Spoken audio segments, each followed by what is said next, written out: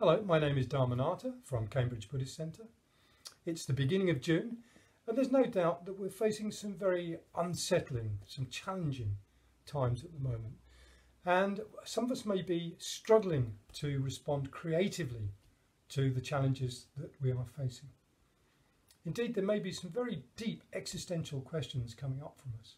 What does it mean to be human just at the moment?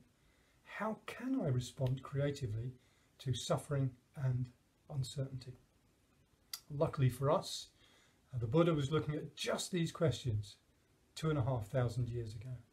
And we'd really like to share the Buddha's response to those questions with you.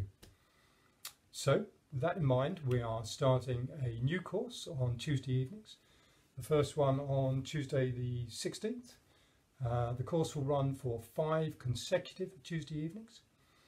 And we've entitled these evenings A Creative Response to Uncertain Times. And we're hoping that's just what it will provide you with. An ability to respond creatively now and in the future to these sorts of challenges.